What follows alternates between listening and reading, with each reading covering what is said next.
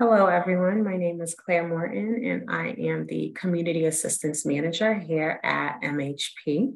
Welcome to our first timers and welcome back to our repeat guests to this web series, More Than Compliance, Multifamily Districts That Work in Your Community. Graciously sponsored by the Bar Foundation, this series is an important part of MHP's Technical Assistance Program for MBTA communities.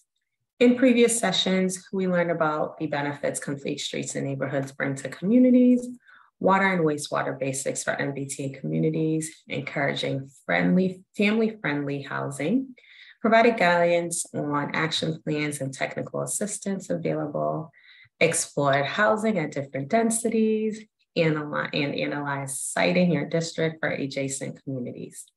Today, we'll focus on making the case for affordable housing, local engagement, and narrative change. Just a quick note, we do have subtitles available if you'd like to turn that on. So today we will be learning about the community engagement and narrative change from the Municipal Engagement Initiative team at Citizens Housing and Planning Association, CHAPA. Founded in 2018, CHAPA's Municipal Engagement Initiative, MEI, works with residents and municipalities on the ground to change the conversation and support existing local efforts in favor of more affordable housing and more housing opportunity. All three members of the MEI team will be presenting today as we explore what it takes to build a local housing advocacy coalition, how to change the local narrative about housing and zoning, and some examples of the work that has been done so far. Dana LeWinter returned to CHAPA in 2018 as the Municipal Engagement Director. She worked for CHAPA from 2009 to 2011 as the program manager, working on 40B home ownership collaborative programs, and worked as the executive director of the Massachusetts Community and Banking Council, and served as the housing director for City of Somerville. She holds a Bachelor of Arts in Sociology from Brandeis and a Master's in Urban and Environmental Policy and Planning from Tufts University. Whitney Demetrius became CHAPA's Director of Fair Housing Engagement in 2020 after joining the agency as the Municipal Engagement Associate in 2018. Whitney is responsible for directing the Fair Housing Committee while working to strategically identify areas of policy and practice that promote equal and fair access to housing opportunities. Previously, she worked as the Deputy Director of the Fair Housing Center of Greater Boston for 8 years. She holds a bachelor's degree from Boston College and is on sabbatical from pursuing a master's in legal studies from Northeastern University School of Law. She has a passion for housing and social justice. Lily Linke joined CHAPA in February 2021 after completing her Master's of Arts in Urban and Environmental Policy and Planning from Tufts University. Before entering graduate school, Lily worked as an actor, arts educator, and preschool teacher. Experiences she regularly brings into her work as a facilitator and organizer. She believes strongly in the power of storytelling for building a better world and continues this work as part of the MEI team. Everyone, welcome our presenters. Thank you. Thank you, Claire. All right, I'm gonna kick us off. I'm going to share my screen, so give me just 1 second. All right, can folks see that? A couple thumbs up would be great. Excellent. All right. So as Claire mentioned, I'm Dana LeWinter. I am the Director of Municipal Engagement at CHAPA, and today we're going to be talking to you about community engagement and narrative change. So let's get started. So at CHAPA, we believe that Massachusetts should be a place where our communities nourish us and help us grow. And we believe that housing is the single best investment that every community can make in this moment.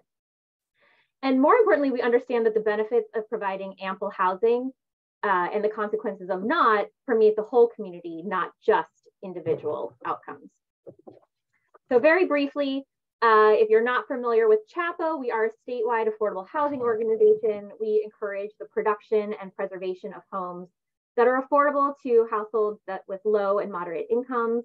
And we work to foster diverse and sustainable neighborhoods through planning and community development. CHAPA's model is to bring together a broad group of stakeholders, and we believe that together we can build a better future for everyone in the Commonwealth. And we believe we need 200,000 new homes by 2030 to create this better future. So I'm going to pass it off to Lily to kick us off with our session. Thank you, Dana. So the first question we want to answer today is, why is it so hard to create more housing opportunities in Massachusetts?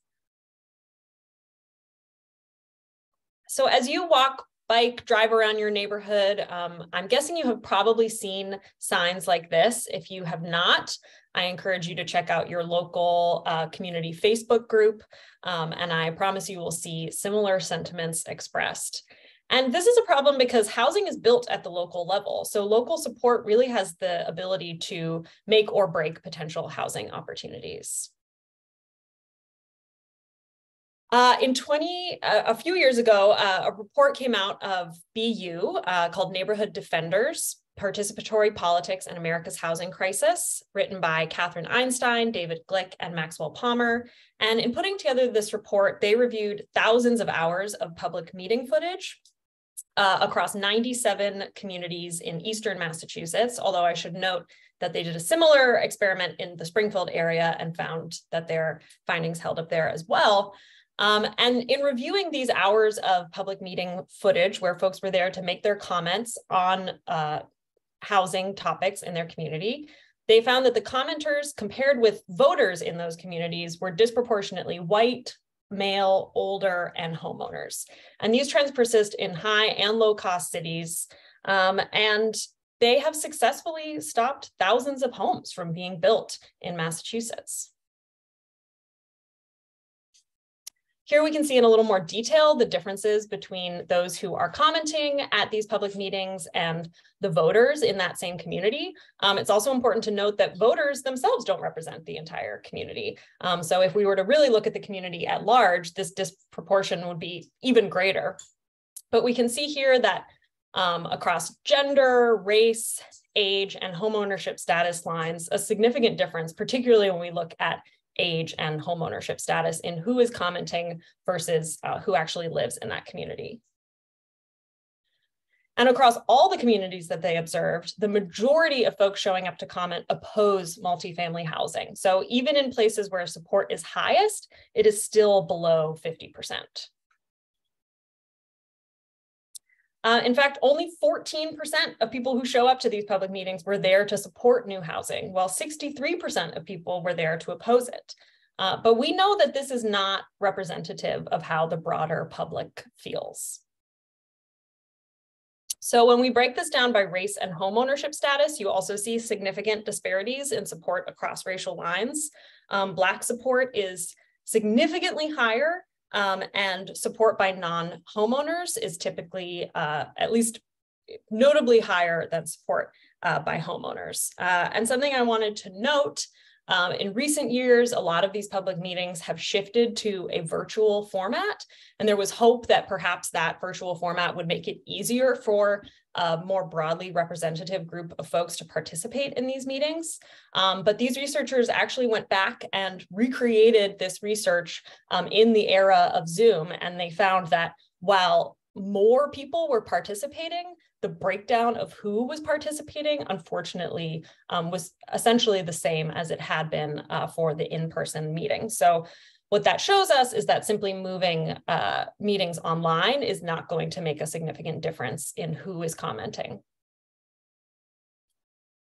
But it's also important to look at the representation or lack thereof, not just amongst commenters, but also the elected and appointed officials who make up, our planning boards, our zoning boards of appeals, city council, mayors, really anyone who has the opportunity to make a housing related decision. So they collected information of 932 officials across the communities you can see here to look at how the demographics of those officials compare to the demographics of the communities that they represent at large.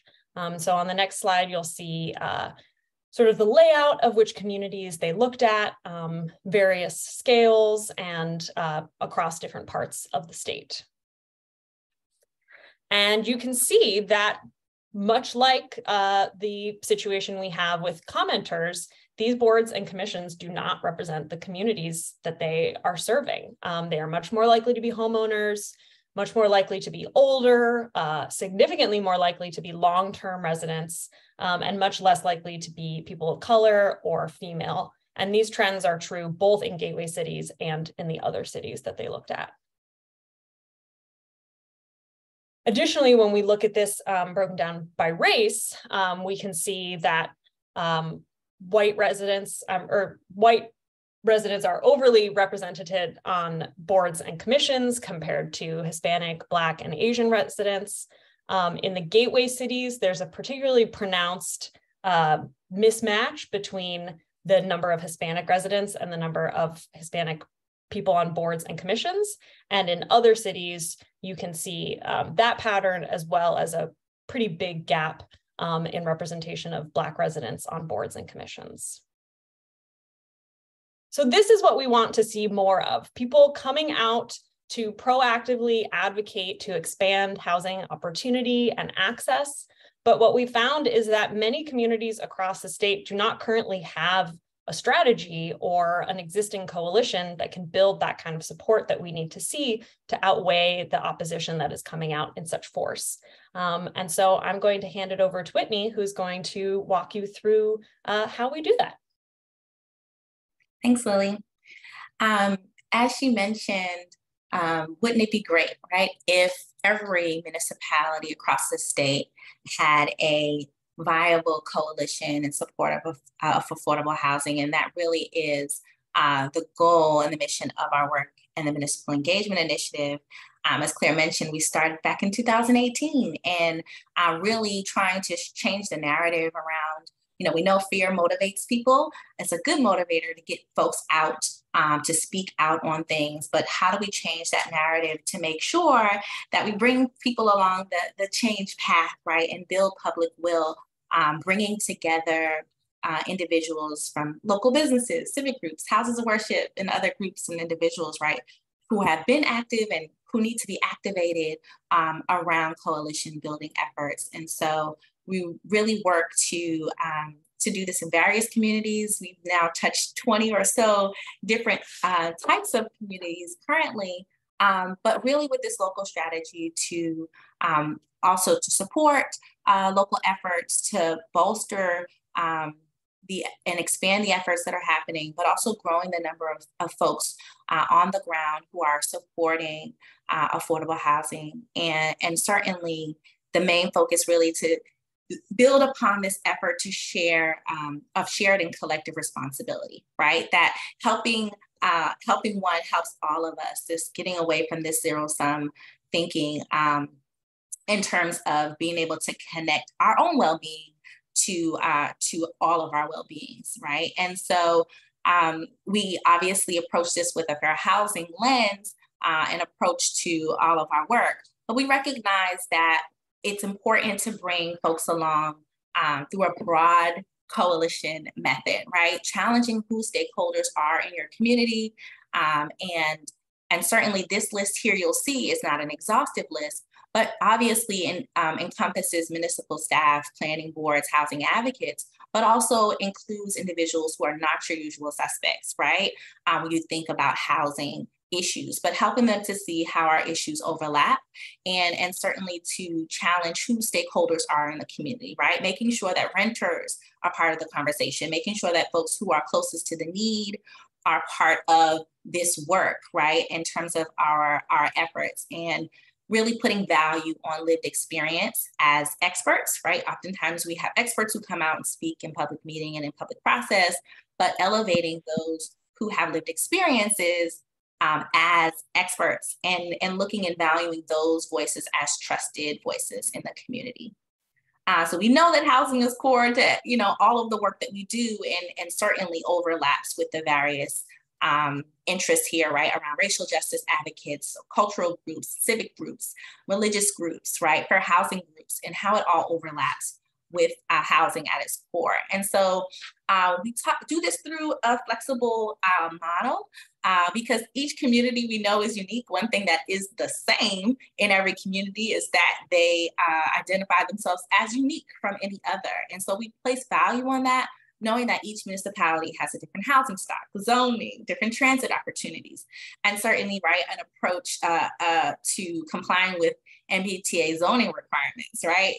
Each community may have their own goal about how to reach that and achieve that requirement, right? So we're acknowledging the fact that when we come into community, we know that not one size fits all, and that there are best practices that we can learn from this, because we know each community, again, has a different economy, different partners, different land uses and demographics, and certainly a different history of housing development, and as well, a different history of local housing discrimination, right? All of these things that impact how we would approach the work in our community. And so because we know this model is flexible and unique to each community, we know it's important for us to constantly be asking questions, right? Asking and challenging ourselves in this work, right? Constantly asking ourselves who is missing from this work and why, right? Why, not only why are they not here, but are being diligent about doing the work to get folks and elevate those voices that are often underrepresented,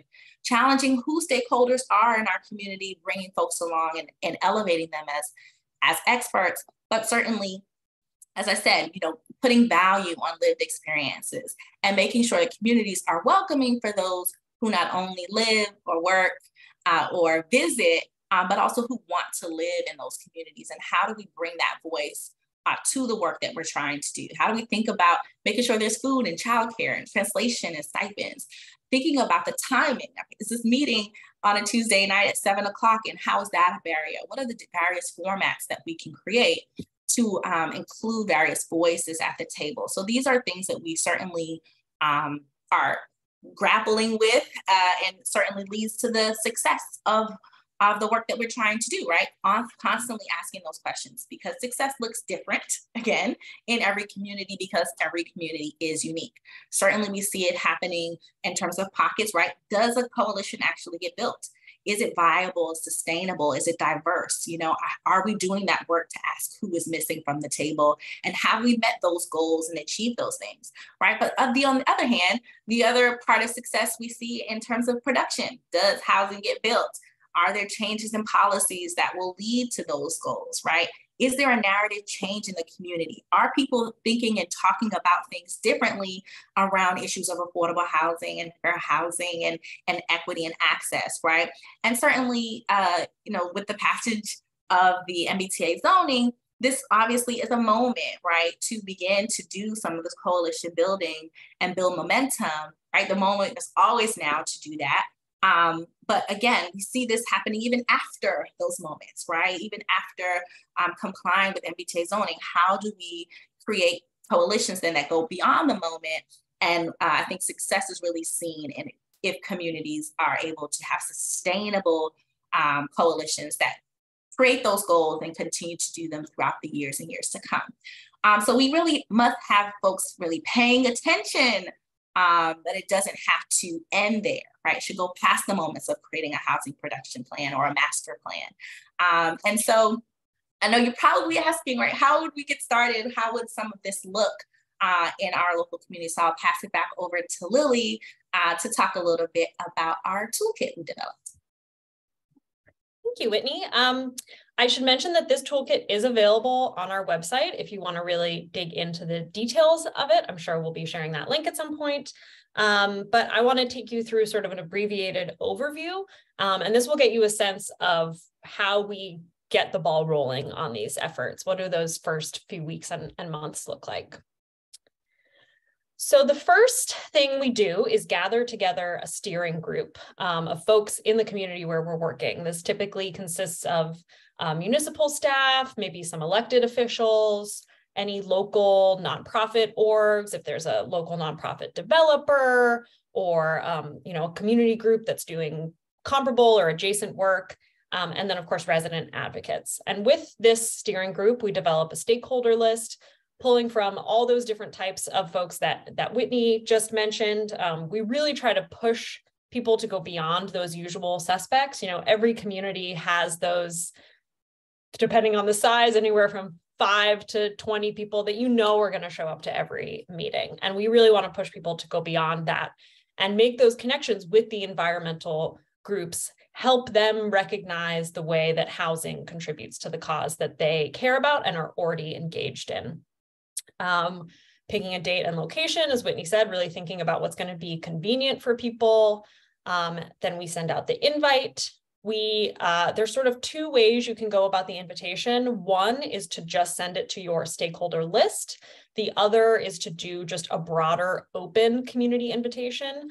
I will say that the majority of the communities that we have worked with go with the stakeholder option only. There is always the risk when you do a broad open invitation that you will attract opposition to your meeting and leave yourself vulnerable to potentially having that sort of derail your efforts. But you know your community best and what you think will be most effective. And then we also encourage our steering group to do direct outreach to key stakeholders that we really want to ensure are at the meeting, those folks that are trusted community members. You know, when they say something, people believe it. And we find that that one-on-one outreach is really effective rather than a mass email.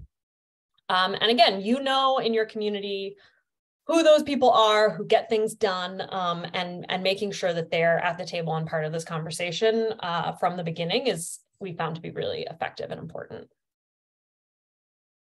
So during our launch meeting, we always start with a little welcome, framing, you know, why are we all here together? We want to come to a shared understanding of the housing problems in your community, and to create a broad constituency that can advocate for more affordable housing. We don't want to just replicate what people are already doing. We're not looking to reinvent the wheel. We want to make sure that we're combining efforts so that we can be as effective as possible.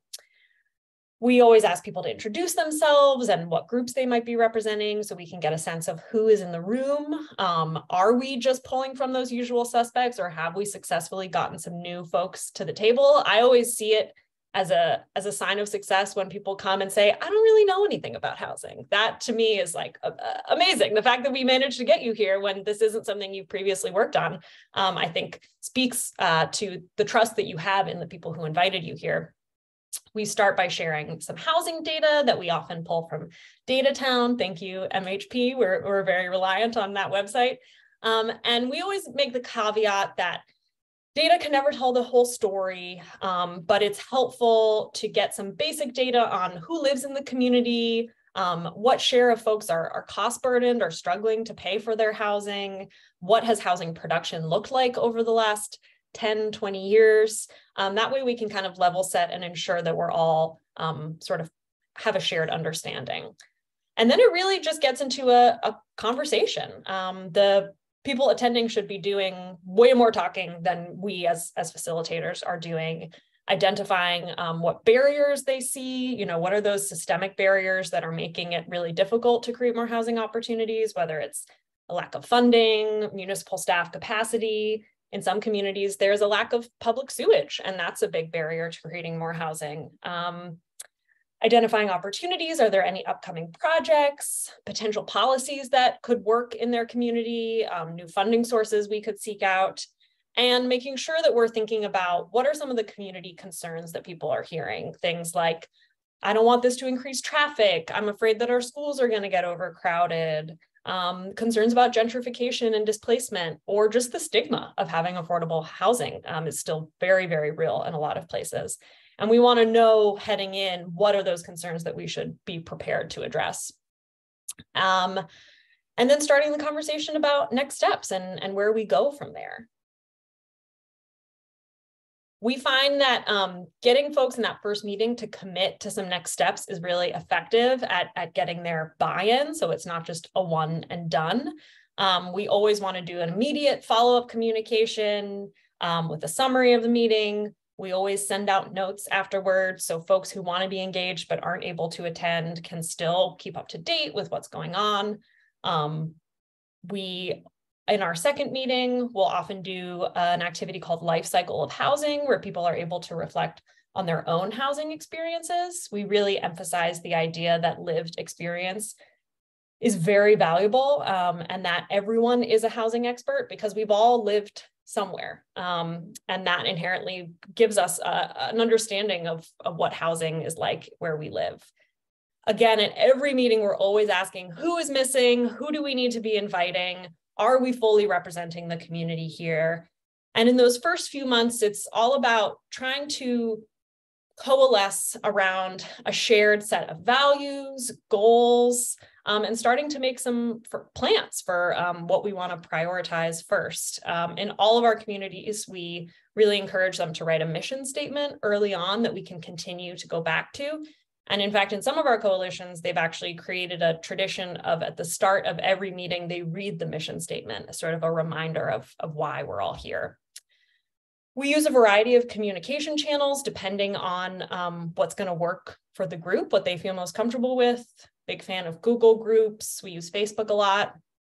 And we've started using Linktree more recently because it's a really easy way to store sort of all your most pertinent links in one place. You know, the link to the Zoom registration, maybe a link to your Google Drive where you have meeting notes and your mission statement, links to social media that you might have.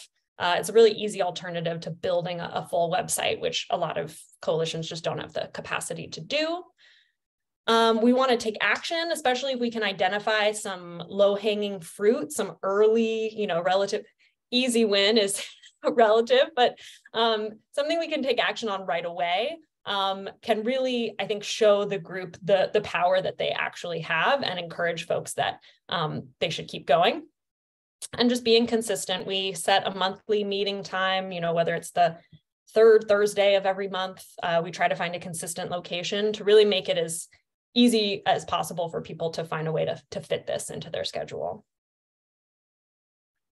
And now I'm going to pass it back to Dana. Thank you, Lily. So it's, we kind of know what we need to do, but it's not enough to just have a coalition that's come together. We also have to be effective at getting people to want to do the work. And I've already seen a couple of questions coming in on the chat of like, how do you get people who this isn't what they work on already to want to do this work with you? So this is where we talk about strategic case making. So I'm going to give you kind of a 101 session of it, but we'd love to continue these conversations with you in your individual communities.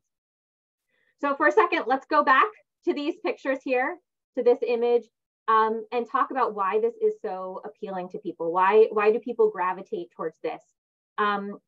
Fear is a strong motivator for action. And so when people hear there's something new, there's change coming to my community, I don't know what this is going to look like. I don't know who it's going to bring to my community or how it's going to impact me, but I don't think I like what it's going to do. I'm afraid of that. That is a really strong motivator for action. But we want to help people to work on something that may not be as motivating, that they may not have already made the connection to why it's important for them to take action.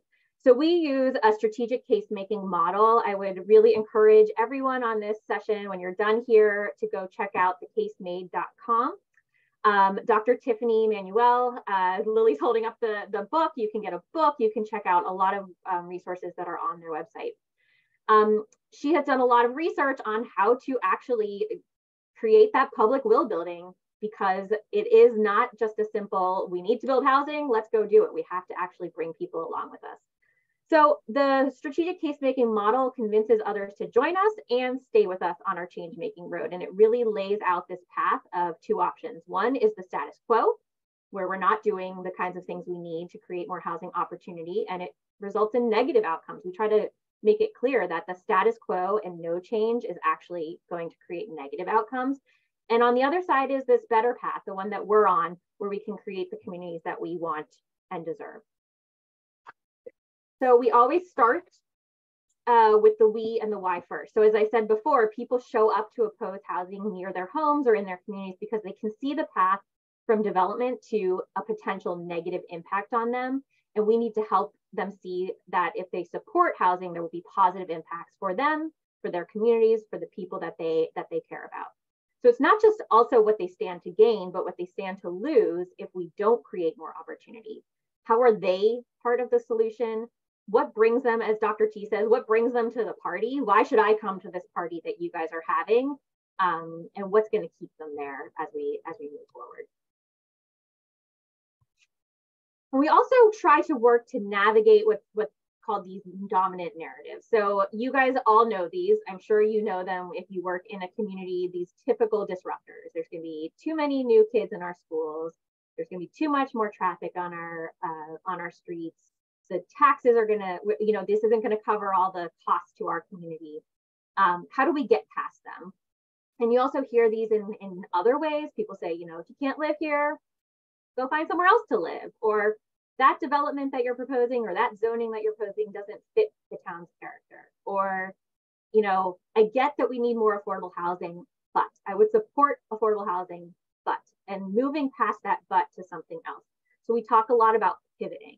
So finding an area where you agree on. So for example, I agree that traffic is really problematic and we don't want to create housing that creates more traffic. That's why we support housing right near our transit stations with low parking minimums and multimodal transportation options. That's a way that you might be able to connect with transit advocates in your community. Or, I agree that the character of our town is something really wonderful and I want to preserve it. And because of that, I really wish more people could benefit. And that's why I think we need more housing in our community, helping people move past those kind of common fears and disruptors to joining us on this path. So I'm going to walk you through a little bit of how you might make your own case. We, again, have a guide on this. We'd be happy to share with folks who are interested, but this is just a taste of how we do this. Before I get into it, I want to make sure you understand why we do this case-making work. So first, we want to make sure that all of our advocates are speaking the same language consistently, that we have a shared value statement, mission, we are using the same kind of language. It also gives you quick and easy examples for all of your advocacy channels, whether that's op-eds, speaking at public meetings, doing interviews, having just conversations with your neighbors. It gives you an easy way to go back to it so you're not scrambling. What is the reason that I care about this? It provides clarity on those values, goals, and action plan. It gives you some images and sound bites, especially when we're talking about things like MBTA zoning. You might have some images to say, like, this is the vision that we want for our community. This is what we're hoping to achieve. So as a reminder, go check out the case made. They also have a knowledge center with a lot of great examples of other communities, what they've been able to do. We have a quick do's and don'ts in our guide of things that we've found to be really important. We want to keep it consistent, focused, and simple. Make it clear why you guys have the solution, and practice this. Case making is not, sometimes it doesn't come naturally to people. You have to be prepared to do this work and to change the narrative. One key thing to not do is to fall back on crisis messaging. I saw a question in the chat, there's so many other things that have come up, like if people haven't latched onto housing opportunity, then maybe that's not a priority. I think sometimes that's true, but sometimes there's just so many other things that are drawing our focus. There's so many day-to-day crises that we're trying to address. So this is, yes, it's a really big problem that we're trying to address to create more housing opportunity, but crisis doesn't bring people in. A vision and shared values does. Don't get bogged down in the narrative of the opposition, and don't just copy and paste messages, really make it resonate with others. And lastly, don't jump to solutions before making your case. It can be really natural to say, okay, the problem is this, we're going to change our zoning, we're going to create more housing, that's it. It hasn't been working to do that. We need to bring people along and change the narrative and then do case making. So as you're getting started, you should be thinking about your community's aspirations, maybe what you're best known for or what people think of when they think of your community. What are you proud of? If someone said, why is your community so great? Why did you choose to live there? Why should others choose to live there? What might come to the top of your mind? So there's some examples here. A lot of people like to talk about their great schools, their rich history, they value diversity. At Chapel, we talk a lot about how we've historically been leaders in a lot of things, and we know we can do this in housing too. We know in Massachusetts we can be leaders. You want to set concrete goals and make sure that they attach back to your mission and value statement. So you want to be aspirational but practical. Obviously, with the MBTA zoning requirements, you have some goals set out for you. You want to meet those requirements because you want to have access to all the benefits that come along with it, and you also want to meet the needs of your community. You want to keep it short and sweet. You can have a laundry list of strategies and ways an action plan, but you want to make it clear how you're going to achieve it quickly and simply. So we talk at CHAPA about wanting to create 200,000 affordable homes in thriving communities by 2030. You want to use data to your benefit. There's a lot of data out there, and sometimes we can be inundated with too much data. It's not helpful to just be throwing it all out at the wall and seeing what sticks. So be strategic about the data that you pick. I'm giving you a list of ideas here. Lily already mentioned Data Town. There's the National Low Income Housing Coalition Out of Reach report. You probably already have a lot of data in your community already. You may have a needs assessment, a housing production plan, a master plan, a fair housing plan. We know communities plan. So lean back into those documents to find the data that is really important. But be strategic about what are the pieces of data that will help bring people along in the work that you're doing. And when you're using images, be thoughtful about making them locally specific. Maybe use images that people will instantly recognize from your community, or tap into their aspirations for the future, what they currently love and what you know they would love to see. So for example, when we're talking about MBTA zoning, people have a lot of fears about what the density that is being required might mean. So help them to see what that could be. It might be triple deckers that are already existing in your home, or a development in the neighboring community that you know people look to and say, that's the kind of housing that we want in our community. So help people to see what that is actually going to look like. It's even better if the housing is, or if the images are in your community, but if they're not, people have aspirations, and they, if you ask people what are our comparable communities, they will have a list ready. I think our community is similar to that one. Go out and find some images that might help you there. So how to use it? First, you're going to test it out among your allies and get some feedback. You may have different messages that you use for different audiences. So again, if we're talking to a group that is really cares about environmentalism, we're going to talk about the benefits of housing to reducing our carbon impact, or how we can create new housing that is really energy efficient. But we still want to use consistent language across all of our communication. You're always going to be reiterating your goal in your messaging, and you're always going to be utilizing these case-making principles when you offer solutions. So you don't just offer the solution, you offer the case-making. So here's a quick kind of 101 of how you walk through the steps of it. So step one, we set the stage. Again, we already talked about this. What makes your community so great? Why do we know we can do this hard thing? So, and then sometimes a metaphor is really valuable. Some metaphors that we use are kind of the garden. So we're actually cultivating a community here. We are creating a thriving community. Some people use the metaphor, especially around zoning, of zoning is a blueprint, or zoning is setting the table for other things to be placed upon it. It helps people to take some of these terms that are really wonky and can be really dense and heavy, and makes it a little bit more accessible. So you need to introduce that early. You want to help people understand why now, like why, we've had decades of doing this kind of work, of creating our communities. Why is this the moment to be doing this? What do we stand to lose from our action? Obviously, with the MBTA zoning requirements, why now is because this is a new requirement that communities have to have access to funding. We stand to lose those opportunities, but also, what could this be a catalyst for, as Whitney was talking about? What could we do even further if we open up these opportunities in our community? What does this mean? Why is this important? And also, not just what we can achieve, but what do we stand to lose if we don't do this work. So often people will talk about, if we don't create more housing opportunity, our children as they grow up won't be able to afford to live here. Our seniors who want to downsize won't be able to afford to stay in our community. Help them to understand what that inaction might result in.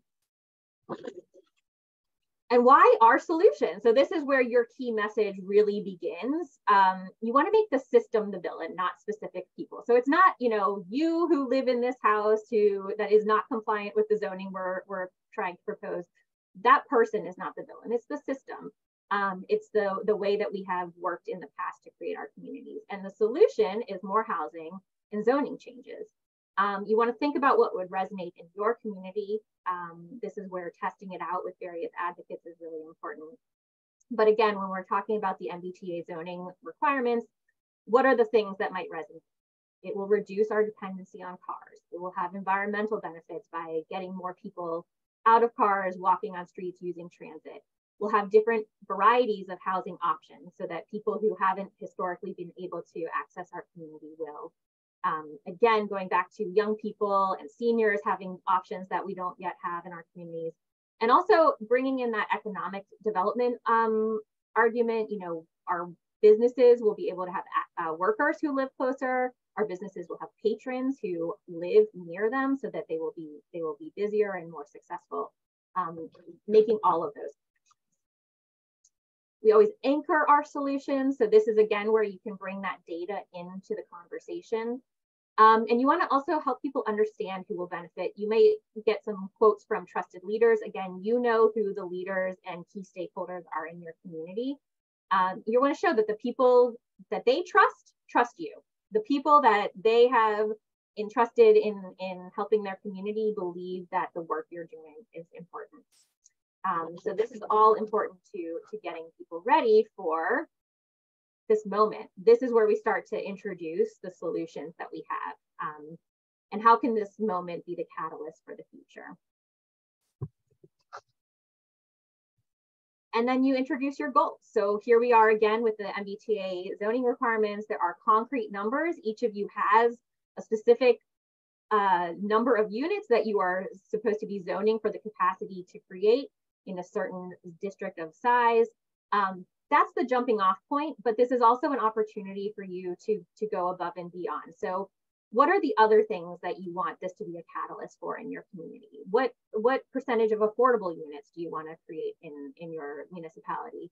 How much family size housing do you want to create? How much housing in smaller multifamilies do you want to build?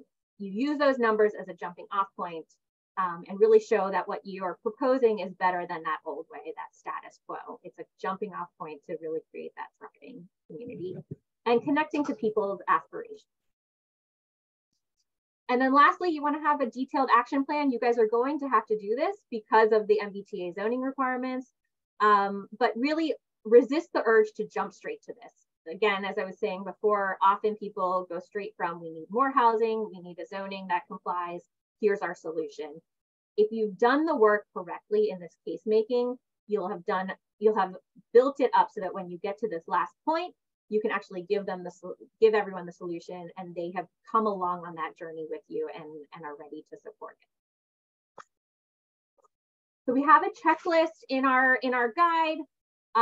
So we would always ask people to go back and take a look at these things. Are you leading with case making, not the opposition's narrative? Are you using images that evoke what you want to see in your community? And we know this works because we've done it in communities throughout the state. So we'd be happy to share this with you as we go forward. And so with that, I'm going to hand it back over to Whitney to kick us off with some examples of coalition efforts that we've seen in other places. Thank you, Dana. This is the fun part. I get to talk about examples of how communities have implemented just some of the things that we shared in the case making. So I'll jump right in and talk first about Amherst, which was a community I got to work with, which I was really excited to work closely with, of course. You'll notice here their logo. and the I Support Affordable Housing Buttons campaign that they initiated, where they showed up together, right, in solidarity and in support, showing their buttons at public meetings. And so sometimes, found that helped in terms of coming together and not feeling like you're the one person who's speaking in support of these issues, but it really was something that resonated in the community. As I'm thinking back to some of the work that they have done, they worked and did a really good job about bringing partners along, right, in this effort. Habitat for Humanity and the League for Women Voters, like the NAACP local chapter, really making sure that they had various voices at the table in doing this work. And so, of course, different things came up, right? They put together housing forums. They leaned on some of their housing champions and legislators to come and to speak about some of their goals and the work that needed to be done. But also they responded in the moment where there were opportunities to support affordable housing opportunities, right? There was an 80-year-old empty school that they had made proposals for affordable housing. And so at 100%, right? They spoke out at public meetings and sort of tried to rally support around the East Street School project.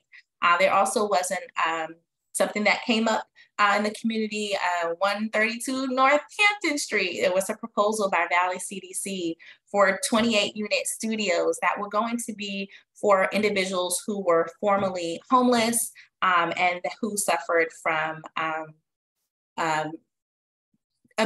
substance abuse issues in the past. And so, of course, many abutters came out in opposition to that. And so with various fears, right? We're motivated around fears of what that would mean for the community and was it the right fit?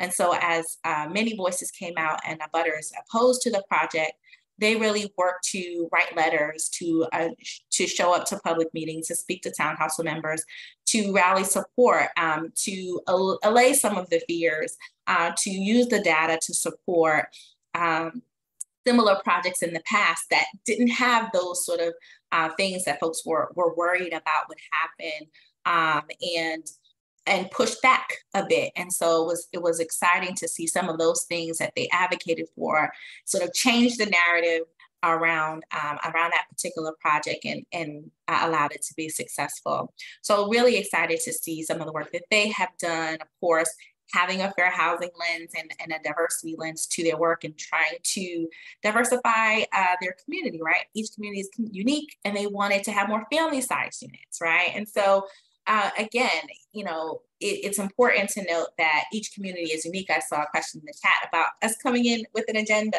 We sort of lean on what the goals are of the community, right? And in Equitable Arlington was a group that came out of our efforts as well. Of course, there was a strong opposition in that community. And so you'll note their name, Equitable Arlington Residents for More, Arlington Residents, right? And really putting equity at the forefront of their work. And on the next slide, you'll see an example of some of the things that they began to do in terms of documenting some of the local histories to sort of really begin to make the case for some of what was necessary in terms of their various proposals and agenda, right? You'll note on the left here, they started to document and dig up racial covenants. You'll note here, it's kind of small, but it says no sale or lease of any said lot shall be made to colored people, nor any dwelling on any said lot be sold or occupied by colored people. And so thinking about how those impacts around previous restrictive covenants sort of impact the community and how they see it and the work that needed to be done. So they worked on accessory dwelling units that a proposal which had recently gone before a town meeting and didn't pass by just 9 votes, but in just last year it did pass. Although they had that opportunity where they didn't get successful, but they came back and did the work and really began to do the outreach, change the narrative, and it did pass. So it's a lot of what's been exciting to see is the various types of communities doing different work. You'll see Housing Medford, another group we work with, which I love their logo here, that our communications director, helped them to sort of come together. They use colors that resonated in their community. You'll note the sort of artwork on the left that resonates around the home, right? And so they created their mission and worked on things around inclusionary zoning, right, which was proposed at around the time they were just starting to get together, and they sort of pulled together and began to support that effort, and was excited to see that happen. They obviously responded to COVID-19 around rental assistance, and also had community conversations as we pivoted online to have virtual interactions and conversations around fair housing issues, around hearing from experts to speak up around various issues in the community. And so being a voice and being an opportunity to have more education around what was needed in Medford. So excited to really be able to elevate just some of their work, but we encourage you to go to their websites, go to their Facebook pages, check them out, and see some of the things that they are up to, because one of the best things about this work is to beg, borrow, and steal some of the best practices. I'll pass it back to Dana to talk about Acton, which was one of our first communities we worked with that really began to be a model for some of the lessons learned that we impacted in the other communities I talked about. Thanks, Whitney. Yeah, Acton is kind of where we all learned how to do this work. And so we have to give a big shout out to them for helping us to develop this model. So Housing for All, or Acton Housing for All, as the group is now known, they are really effective in the work that they've done. So one of the first things that they did was just make sure that they were inviting as many people to the conversation as possible, doing forums and letters to the editors, talking about the need and how they felt they could meet that. They started a list of all of the meetings that might be relevant in their community, because one of the biggest barriers is just simply like, how do you stay on top of everything that needs to be done? Who's the liaison to the municipality to make sure someone who is a pro-housing voice is showing up to all of those meetings? They were, having forums on topical events, including accessory dwelling units and other things like that. One of their biggest wins was there was town-owned lands that was going to be put out to an RFP, and they showed up in very large numbers to advocate that land be set aside for affordable housing. And now that actually has come to fruition. So the local housing authority was chosen because of all of that community feedback to be the developer of affordable housing on the site. One thing that they've done really successfully for communities that have town meeting, it can be really confusing. You show up to town meeting and you're like, I don't know which of these things to vote on. If I care about housing, how should I be voting? Help me understand it. And so they create housing warrant guide every year that says, if you care about inclusive Acton, then these are the ways that you should vote. We ask for your support on these warrant articles, and they've been very successful. I think the first time they put this together, they had something over 85% on all of the items that they put onto their warrant, because they're making it simple and easy for people to understand. If you believe in the work we're doing, this is how you should be voting. Another group we've worked with is Engine 6 in Newton. I love their tagline, having enough homes is fundamental to strong, inclusive communities. And Newton doesn't have enough homes. So if you believe this, then our solution is right here for you. But they do a lot of case making and work to get to that point. One piece to highlight there, folks are probably familiar with the Yes for Newton's Future campaign, which was successful. This is the congratulations that they were able to succeed in this. But essentially there was zoning put in place to allow for some large multifamily development that would have significant affordability and a lot of other benefits for the community. And there was a referendum to overturn that zoning. And so a citywide vote to determine whether this would go forward was put in place. And luckily they were, or not luckily, through hard work and strong strategic case making, they were able to win that vote. So that was really exciting to see that Yes for Newton's Future was successful. I also want to highlight our group in Revere. Here you see two of our fabulous advocates from the Revere Housing Coalition. They show up at things like cultural events to not just tell people what they want to do, but hear from the community. So this was an activity. They brought this this box that they turned into a home, and they asked people to put on sticky notes, tell us what is your vision for a Revere that meets the housing needs of everyone here. And it was a great way to open up the conversation, hear people's concerns, but also help them to see that, you know, on our road that we've been talking about, on our case-making road, if you come with us, we can help you to meet all of those things that you have as a vision for your community. And they show up in large numbers when there are actions to be taken. So this is a photo of them at City Hall to support passage of inclusionary zoning. Revere does not yet have inclusionary zoning, and they've been working really hard on this over the last year, specifically inclusionary zoning for people with lower incomes.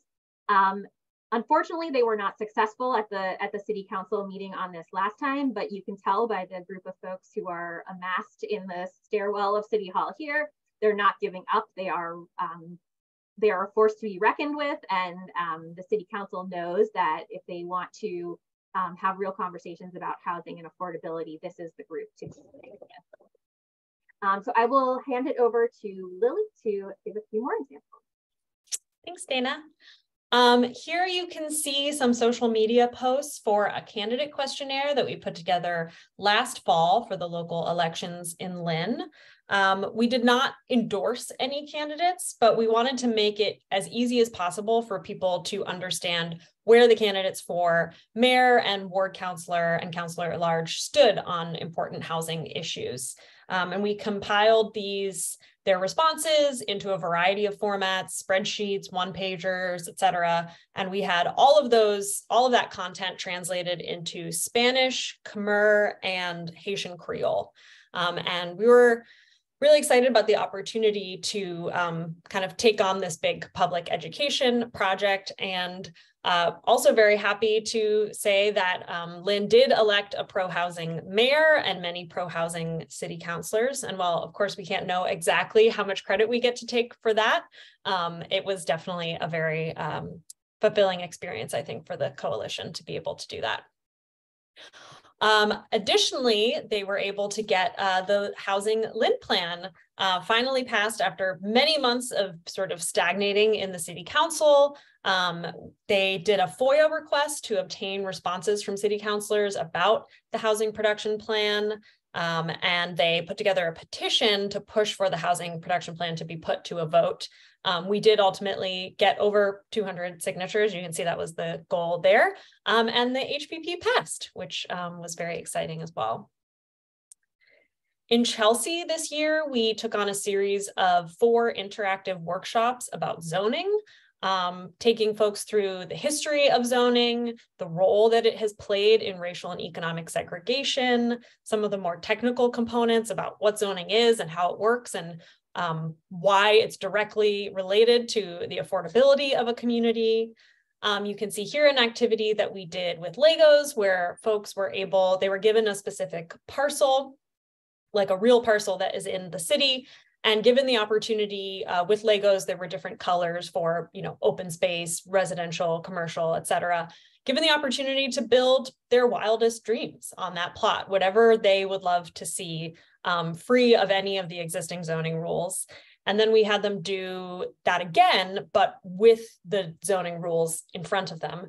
And it was definitely an aha moment for a lot of people, realizing just how restrictive the existing zoning is and how it prevents them from seeing the kinds of developments that they want to see.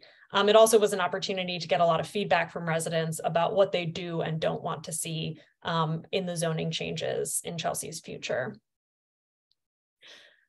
It was also an opportunity to put to practice what we've found is really effective practice for reducing barriers to engagement. So at each of the 4 workshops in Chelsea, we had food, childcare, translation, and stipends for people who participated. There was a $25 stipend, and all of those were very well utilized. And you can see here, the picture was taken from a distance because obviously it was minors. We didn't want to take a close-up photo of the children, but at every session, there were at least a dozen kids that were brought along and were able to enjoy the childcare that was provided.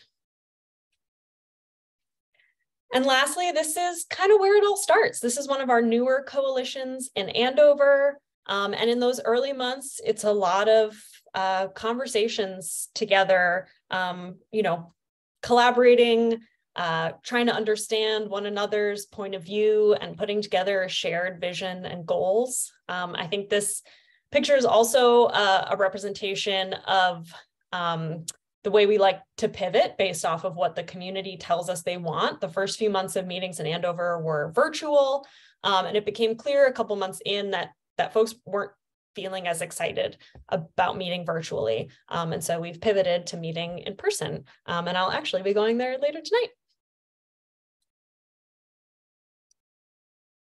And I will hand it off. Thank you, Lily. So we have learned a lot over these past few years in working with our communities.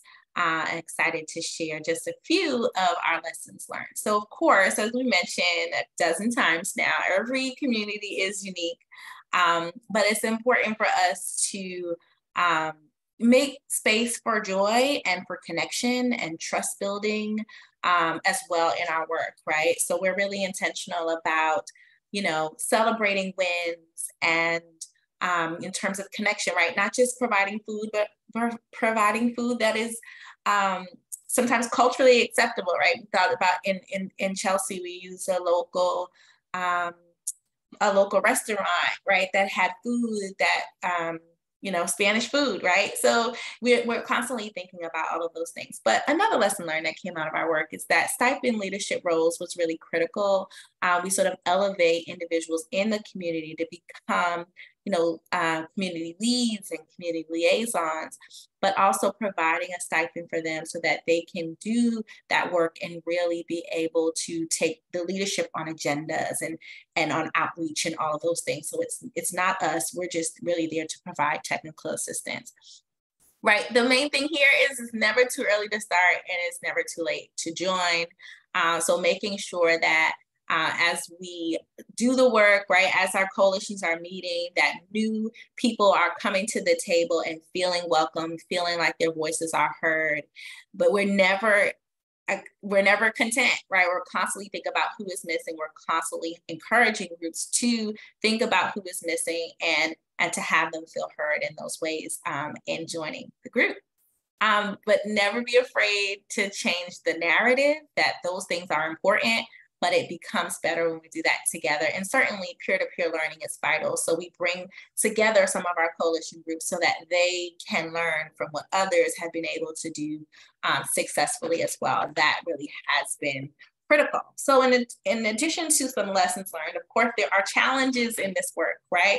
What is the role of municipal staff, of the municipality in creating a coalition? Of course, we were intentional about creating this as a municipal engagement initiative, right? Not just the community engagement, but making sure that there is a role, but how to find that balance of those roles and being intentional about building trust. We're mindful of momentum and fatigue, right? Meeting fatigue. Those are things we have learned certainly along the way. And also, where we begin to do great work, we are mindful of increased opposition, right?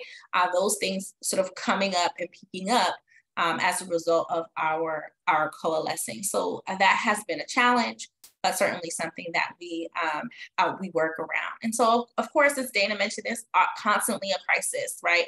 And there are things that come up in the community that are often our immediate concerns. And so our coalitions, as we mentioned, have pivoted around COVID-19 and rental assistance and providing food and emergency relief in communities. So we're mindful of all of those things as well. So it's important as we sort of become stronger, right? We know there'll be opposition, we know there'll be challenges, but it's important for us to pivot and then also to pause to understand that there's really much more work to be done. So again, as I mentioned, of course, I'm wearing my fair housing hat constantly. And so we bring this fair housing lens to the approach of our work. And it's important at all points, no matter what's going on in your community, for that now is really the moment to coalesce, to begin to do coalition building.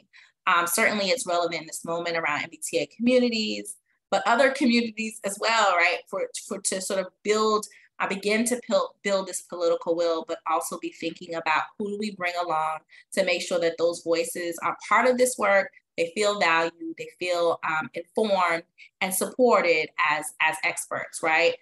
Valuing new voices to the work, not just your usual suspects.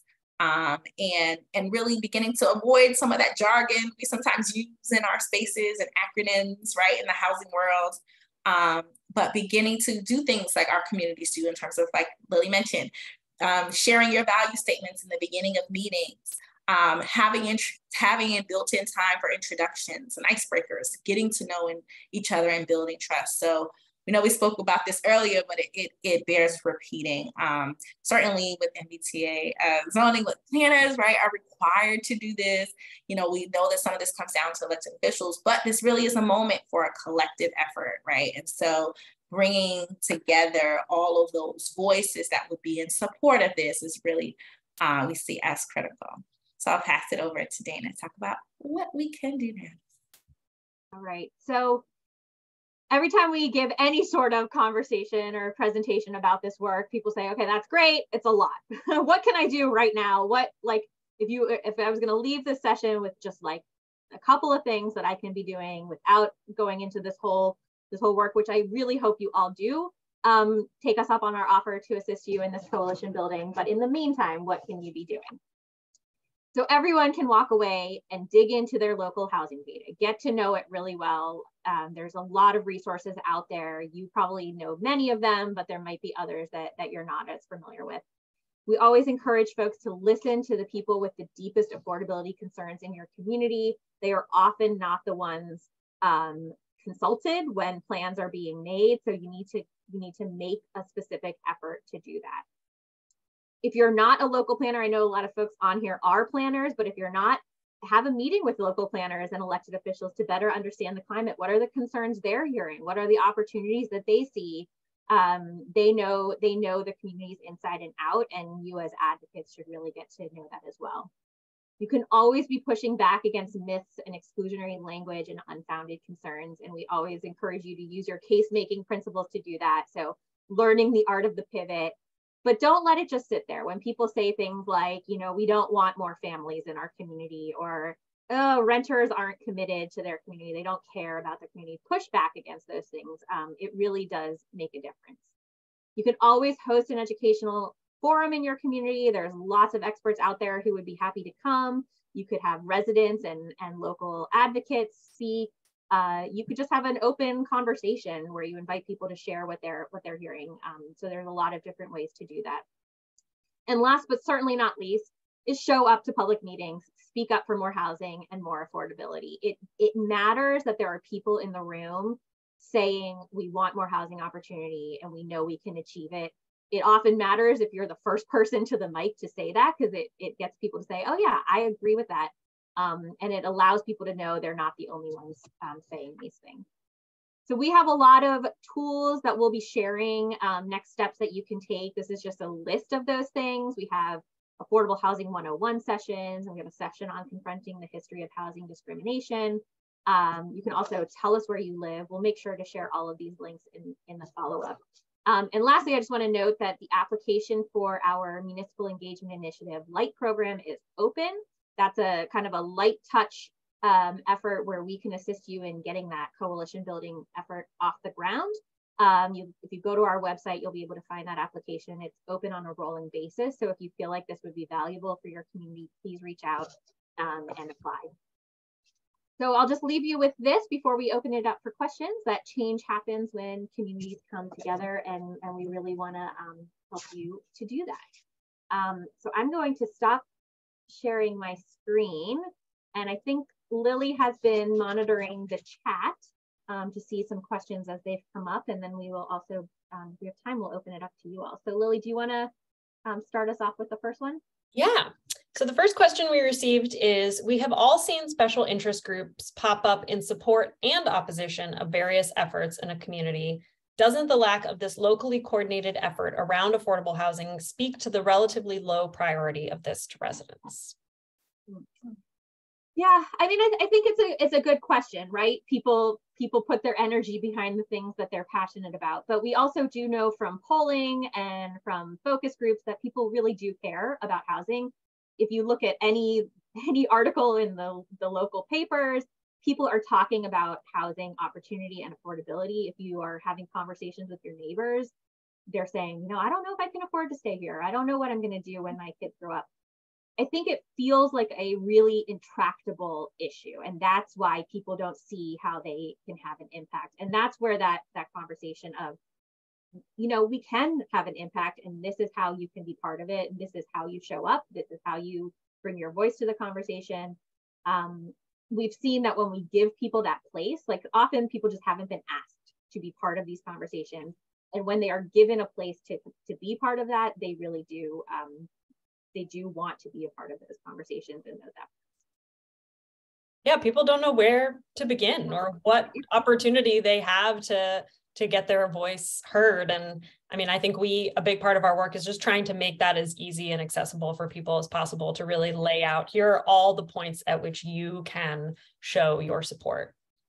Yeah, and if I could add to that, I think we also have to be mindful about our responsibility around making those opportunities to engage more welcoming, right? And so what has been, the experience of folks who do participate, who do come and speak up, and maybe they're the one out of the masses who are speaking in support of something, and what has been their treatment, right? And why they no longer come to public meetings to speak out on things, and really we've been mindful and thinking about, what does it mean to develop a public discourse guide, right? To make sure that when there are discriminatory statements, right, that those things are not used to impact decisions of boards and commissions, right?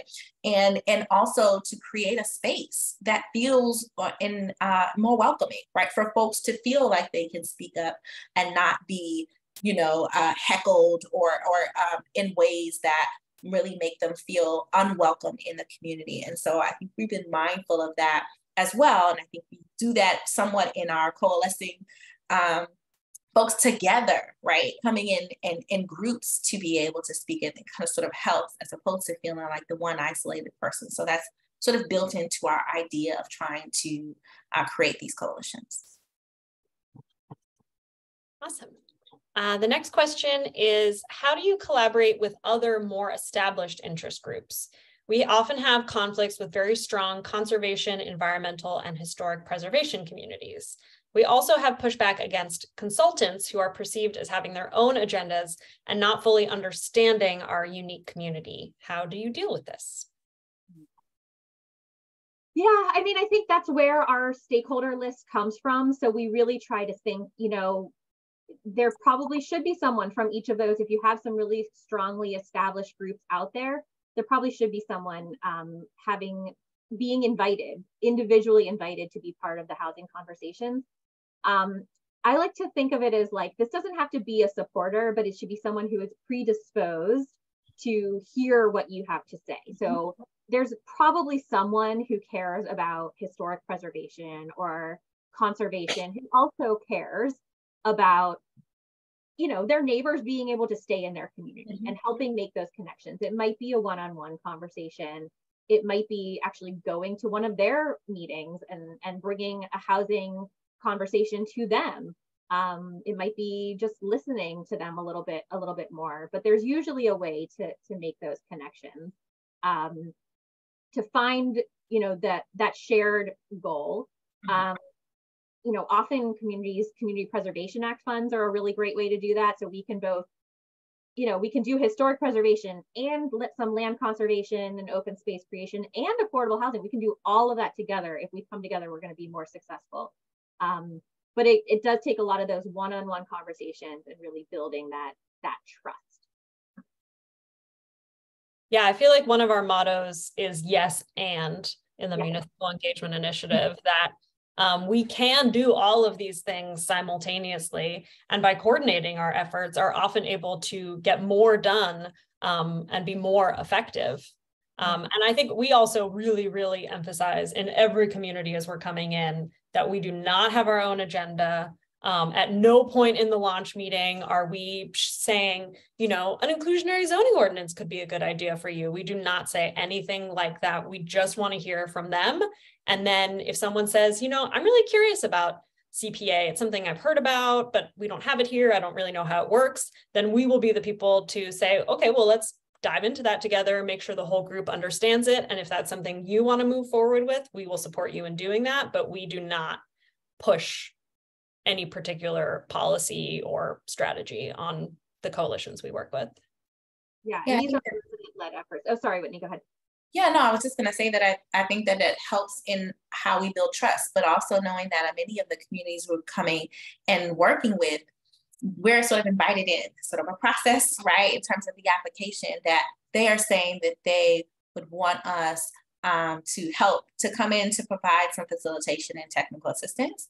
And I think part of how we, in our process, again, what Dana mentioned, doing those one-on-ones is clear that we're not coming in with an agenda. We're wanting to hear from them. We've heard from them in their applications, some of the things that they want to work on.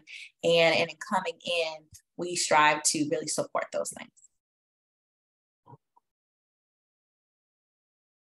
Our next question is, acknowledging barriers is good, but developing comprehensive data sets to address concerns about traffic, taxes, property values, crime, etc., is vital to really refute arguments. Additionally, we need to get beyond the cookie cutter modernist project design and develop a great pattern/style book that fits New England vernacular. Placemaking, good design, smart growth are all elements that must be a part of new projects. Since I'm already talking, I'll respond quickly. I think, again, we can do both. Definitely having that data in our back pocket can be really helpful. We have put together some one-pagers for a couple different communities to kind of address some of those concerns. So things like, you know, here's what an average public school teacher in your community makes, and here's what they would be able to afford for a monthly rent or mortgage, and here's what the actual median monthly rent or mortgage is in your community. You know, we made some one-pagers in Foxborough that did address concerns about water usage, about school capacity. So being able to, we reached out to like local trusted, whether it was municipal staff or officials that are trusted in the community, to get the answers directly from them to be able to share with the community. But ultimately, we really try not to fall back on just using that hard data to refute people's arguments. Unfortunately, that can often backfire in unexpected ways. It can reinforce that the things we should be talking about are traffic and sewage and water usage, whereas how I really see case making as being effective is that that's not the conversation we want to have. We're not talking about traffic. We're talking about creating homes for people who need them. And rather than constantly being in this reactive, like, well, traffic won't actually be that bad and school capacity will be okay, we're just kind of staying stuck in their orbit and what they want to talk about. And ironically, that can often actually reinforce the argument that they're trying to make. But yeah, I feel like there's a lot to say about this. So what else do people want to include? Yeah, I think that's exactly it. And I would just add that there's some people who will never be convinced, right?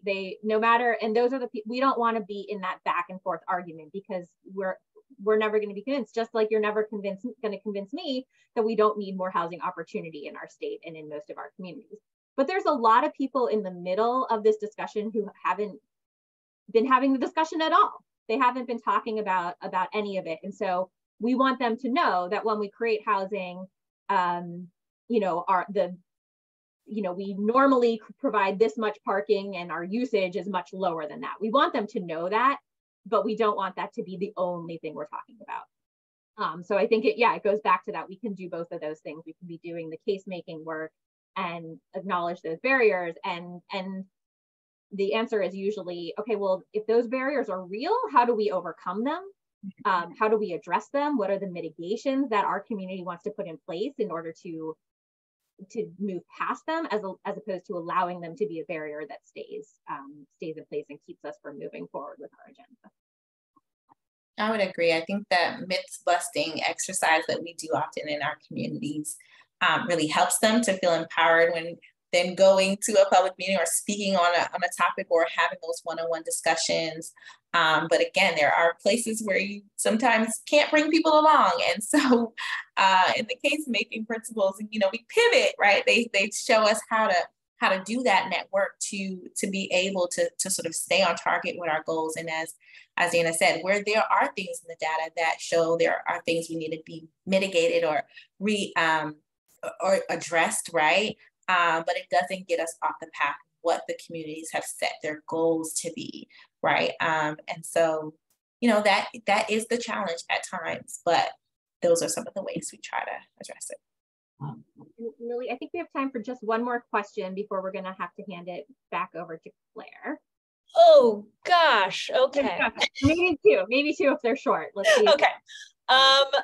All right, I'm gonna go to, there was a question about how we respond to pushback when a community feels like the affordability within, let's say, a specific proposed development or maybe an inclusionary zoning ordinance is not sufficient to meet the needs of the community. Oh, okay, yes, so like that it's not affordable enough. Okay. Therefore, we shouldn't do it, or we should do it. Yeah, I mean, I think that we talk a lot. That's why it's helpful to have a broader vision and lots of things. So a lot of our coalitions will be working on multiple things at once. So they may be over here, they're talking about allowing accessory dwelling units, which might create more rental opportunities or allow seniors to stay in their home by supplementing their income. Over here, they're talking about a town-owned parcel that they want to be deeply affordable housing that is, at 50% of area median income, and they're working on that. And over here, they're talking about raising new funds through some local revenue source or creating an affordable housing trust so that they can supplement people's rent or create more first-time homebuyer programs. So if we look at each strategy as solving all of our problems, we're probably going to have that criticism, right? But we shouldn't look at each strategy as solving all of our problems. We should look at it as one piece of that puzzle that we are working on. So it goes back to having that broad vision for our community. What is the kind of opportunity we want to create? And how can you have a lot of different things that you're working on that help you move closer to that? So when we're talking about MBTA zoning, it's not the only thing. It's a catalyst. It's an important thing. You can't build what can't be zoned. But then you need to build it. You might need to find some funding to make it more deeply affordable. You might need to be also doing first-time homebuyer assistance. It's really a jumping off point for all of the other things that you want to be doing in your community. Yeah, Whitney, do you have anything you want to add? No, I think that captures it pretty well. I think there are oftentimes, not so much with our coalitions, but there are groups who say we want 100% affordable or we want nothing. But there are times where those tend to be groups that are not necessarily aligned with our group's mission goals. They just don't want anything at all, right? And so they say 100% or nothing. And so there are moments where we have to sort of sift through what some of the opposition has said. And so there are challenges around that. But I think, Dana, you say this 100% of nothing is nothing, right? How do we sort of make those incremental steps to get at our larger goal as you said, a piece of the puzzle, a tool in a toolbox to get us really at our goals?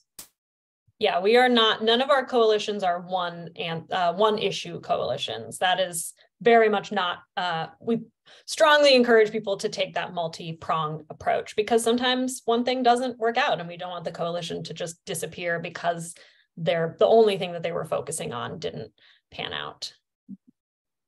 It's also worth noting that we work in both historically exclusionary communities, places with really, really high home prices and a serious lack of economic and racial diversity. And we also work in communities that are much lower, more low income and facing gentrification and displacement. And so both how we talk about these issues and how we actually approach addressing them is going to be different depending on the type of community that we're working in.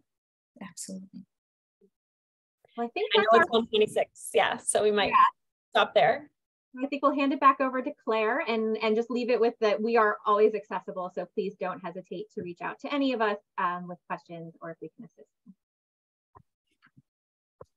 Yes, thank you so much to Dana, Whitney, Lily. This was such a robust conversation, it's good to see your lessons learned and how you've implemented them. So thank you so much for being with us today. Thank you to our audience for your thoughtful questions and comments. As always, please join us again, same place, same time for session 9 of this series, which will focus on a site plan review and will be presented by those at the Barrett Planning Group. And also please check the chat for some really helpful links. We'll keep it open for a few minutes after this ends so that you can take note of those links. Thank you so much for being here with us today, and we'll see you all next week.